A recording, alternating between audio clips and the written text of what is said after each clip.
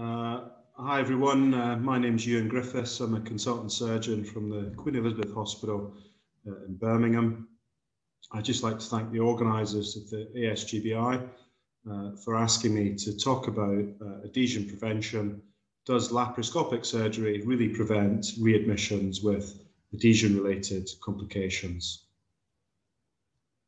This is the outline of my talk. I'm going to give you a background on adhesions. I'm going to talk about the previous SCAR studies and the methodology. It really is a build-up to talk about the SCAR update study, which I was involved in, which was published in the Lancet last year, and really to summarise the literature evidence for why laparoscopic surgery is a preventative factor in the development of adhesions. Adhesions are pathological fibrous connections between surfaces within body cavities. They most commonly affect the peritoneal cavity, but they can affect others, such as pericardial, pleural, and joint cavities.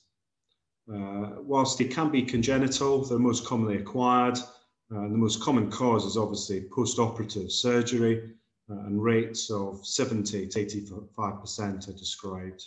They can be due to inflammatory conditions, however, and this includes pelvic inflammatory disease, endometriosis, diverticulitis, appendicitis, and anything that can cause pus or perforations in the abdomen can cause adhesions, and other causes can be radiotherapy or tumour related.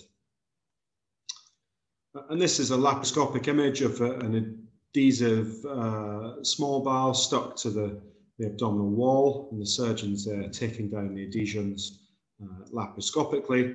They can be worse than this, however, and we all have horrendous stories of matted and horrible adhesions. For research, we can use the peritoneal adhesion index, and this is where the abdomen is divided into the quadrants anatomically, and adhesions are classified into no adhesions, filmy adhesions which can be easily separated by blunt dissection, stronger adhesions which require sharp dissection but don't cause the surgeon much trouble. And then the third group is very strong vascularized adhesions which require sharp dissection, and damage is almost inevitable in this category. We all know that post-operative adhesions are a common cause of long-term complications after surgery. They cause small bowel obstruction related to female infertility. They also cause chronic abdominal and pelvic pain. And they do present difficulties to the surgeon at reoperation with long reoperation times, high risk of enterotomy, and in the worst case scenario, intracutaneous fistula formation. Interestingly, previous studies have shown that only about 10% of surgeons warn patients of this potential complication, and this obviously has significant medico-legal ramifications.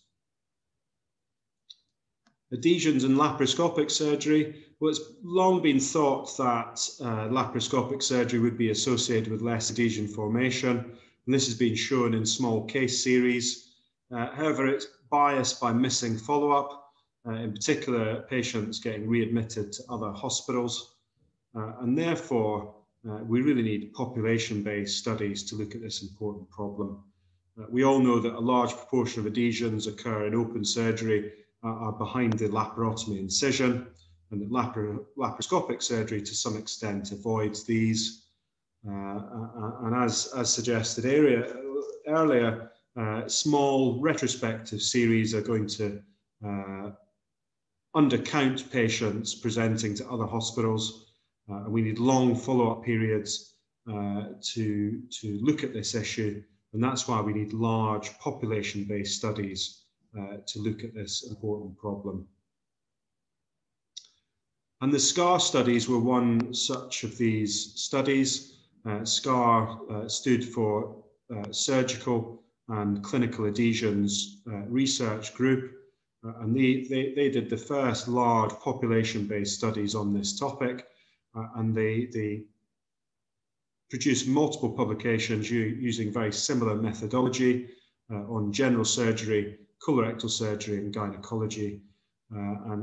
These studies are over 2 decades old, but we repeated the methodology in the SCAR update study.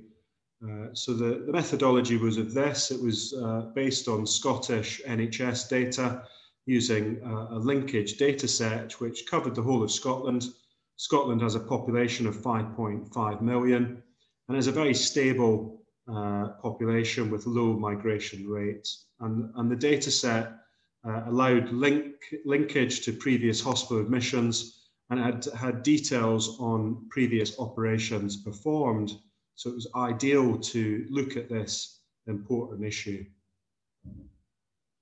And in all the SCAR studies, adhesion-related readmissions were classified into those directly adhesion-related, and that's where there was evidence of adhesiolysis or non-operative management of small bowel obstruction or adhesion-related complications. Possibly adhesion-related were those abdominal or gynae surgery where it was possibly adhesion-related, and there was also a group where there was non-operative admissions which were possibly related to adhesions. There was a third group where it could potentially be adhesion-related, and these where the evidence was less strong and certainly not strong enough to be included in the directly or the possibly adhesion-related groups. And this is the landmark SCAR-1 study published in The Lancet in 1999 by Harold Ellis. It showed that readmission due to adhesions was 21.1% in the first year, and there was a steady increase over time. And this is the graph from that study, really showing that 1 in 3 patients were readmitted to hospital at least twice, and 4.8% had 6 or more readmissions secondary to adhesions. The SCAR-2 study was a smaller study, really just focused on lower abdominal surgery and colorectal surgery in particular. Its main findings were that total colectomy and ileal pouch surgery had a high rate of adhesion-related complications. The SCAR-2 study, the SCAR-3 study, sorry, was looking at a more recent cohort of patients to see if modern surgical techniques had any reduced any morbidity of adhesions, but they showed no change in adhesion-related morbidity. The rates of laparoscopic surgery in this cohort was still quite low. The only extra finding in this study was that peritonitis increased the risk of adhesion-related readmission. So, does laparoscopic surgery reduce adhesion-related complications? So, before moving on to the SCAR update study, there are 2 other studies which support this hypothesis. One was from Denmark, looked at 8,500 patients operated between 2001 and 2008. This was in colorectal surgery. And in the median 8.8 years of follow-up, 2.9% underwent surgery for small bowel obstruction. And the rate at 3 years overall was 1.5%, but it was much less in those that had laparoscopic surgery. And this was 1.2% after laparoscopic surgery and 1.6% after open surgery. A larger study using New York State data, again in colorectal surgery. This had just over 69,000 patients operated between 2003 and 2010. And this again showed that open surgery was associated with a higher risk of small bowel obstruction or operations for small bowel obstruction. And this is the SCAR update study which I was involved in, published last year in the Lancet. Looked at just over 72,000 patients. 30% of these had laparoscopic procedures. Again, the rate of readmission for adhesion-related causes was high, an overall rate of 30%. And there's vast differences between the open and laparoscopic groups. Here's the Kaplan-Meier curves for the direct adhesion-related admissions, showing much higher rates for open surgery at 60 months of over 40%, compared to about 15% in the laparoscopic group. And again, possibly related to adhesions, readmissions were higher in the open group, and reoperations potentially complicated by adhesions much higher in open surgery, really showing the benefits of laparoscopic operations. And this is the multivariate analysis. Other factors which were important were age. Women had a higher rate of adhesions. Surgery for malignancy was associated with less adhesions. And there was a difference in operation types, with highest rates again shown in colorectal surgery compared to liver surgery or cholecystectomy. In real terms, in the 5-year readmission rate for different operations, this was as high as 11% in rectal surgery, 10.1% in colon surgery, and only 2.9% in liver surgery, compared to 1.3% in cholecystectomy. In all of these operations, laparoscopic surgery reduced readmission rates due to adhesions.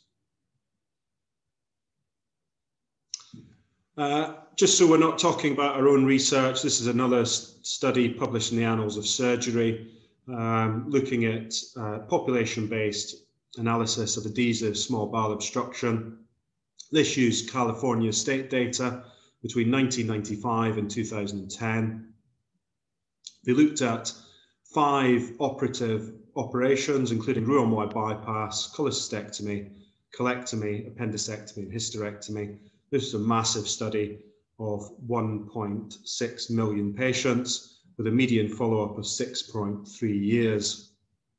They excluded patients at high risk of adhesion-related complications, including previous surgery, inflammatory bowel disease, and pelvic inflammatory disease, really to specifically look at whether laparoscopic surgery was associated with an advantage.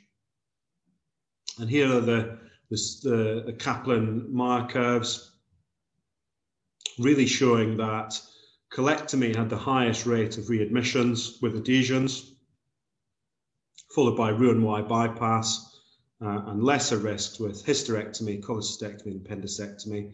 The other findings were the hazard ratios showed much higher rates of readmission in the first 2 years, confirming the results of the SCAR study. Looking at the individual operative classifications of colectomy, bypass, cholecystectomy, appendicectomy, and hysterectomy, the rates of readmissions were much lower in patients having laparoscopic surgery. And again, the hazard ratios for these showed that the risk was mainly in the first 2 years, apart from in hysterectomy, where it slightly increased from year 7 upwards in the laparoscopic group. So what is the mechanism of this potential advantage with laparoscopic surgery? Well, we think it's due to the reduction in injury to the peritoneal surfaces. One hypothesis for this is that animal models show that CO2 insufflation has some anti-inflammatory properties, and there's definitely a reduction in abdominal wall incision adhesions from laparoscopic surgery, probably just simply related into the size of the incision. We know that there are a variety of factors at play here, including the type of surgery, the extent of surgery, but also possibly the surgical skill and manipulation. There's also other factors that require further research, such as the actual type of gas, the inflation pressure, the gas flow, temperature, humidity, and all the local changes that occur on the peritoneal surface with hypoxia, tissue destruction, acidosis, and alteration of mesothelial cells and inflammation. And all this is rich for further research. So in summary, adhesions are a massively important cause of long-term complications after surgery. Whilst I've not touched on the economic aspect, aspect for the NHS is massive. Previous studies have shown that the costs are about €16,000 for operative treatment of small bowel obstruction and just over €2,000 for non-operative treatment. And that doesn't even go into things like chronic pain, infertility, and all the other complications adhesions can cause. So there's much more research needs to be carried out in this area, looking at other preventative treatments for adhesions, such as adhesive barriers and other aspects. We've clearly shown that laparoscopic surgery reduces the risk of readmission due to adhesions. And I'd urge all surgeons to consent patients for these long-term post-operative risks. These are the references for all the papers I've used in preparing these slides. And finally, I'd just like to thank the SCAR Update team for involving me in their research. And if anybody's got any questions on this talk, I'm very happy to be emailed, or please do contact me through Twitter.